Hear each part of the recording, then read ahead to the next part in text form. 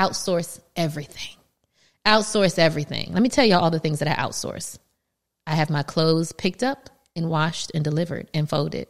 I don't wash clothes on a consistent basis anymore because I have these two little humans who have lots of clothes that they get messy. I also outsource my cleaning. I have a cleaning lady. Now I'll clean up, like, we'll vacuum. We'll do the simple stuff every other day or so because that is just not something that I have time to do. Just like I don't have time to be sitting and folding clothes. Like that ain't the best use of my time.